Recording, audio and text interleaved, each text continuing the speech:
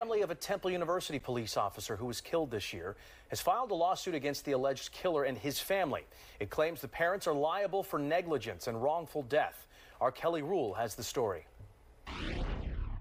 The Fitzgerald family's attorney tells me they have full faith in the criminal prosecution of the accused killer, 18-year-old Miles Pfeffer, but they feel there are still a lot of unanswered questions and people that are culpable and need to be held accountable.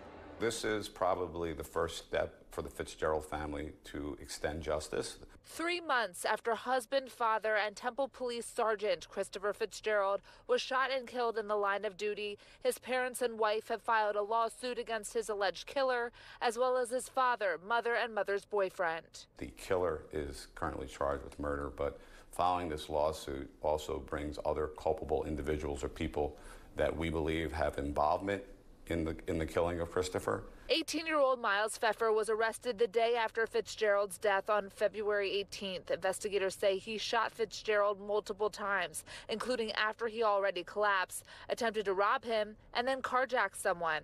Fox 29 reported Pfeffer's mom in the city that night for an event picked him up and drove to their Buckingham, Bucks County home.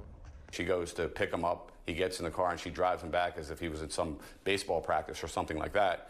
We have to assume that both mother and boyfriend knew what was going on, not only after the fact, but before the fact. Sources told Fox 29 Pfeffer was previously charged as a juvenile in 2022, stemming from a threat made against Central Bucks South High School the year prior that caused the building to be evacuated. The lawsuit claims despite Pfeffer's history, his parents failed to take action, claiming that the Bucks County home and Pfeffer's father's Philadelphia home had guns. It also claims shell casings found at the murder scene matched ammunition found in the Buckingham home.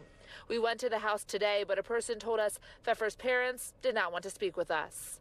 He was just a troubled person, and they enabled it in our position, and we feel that their actions, are just as accountable as the killer himself.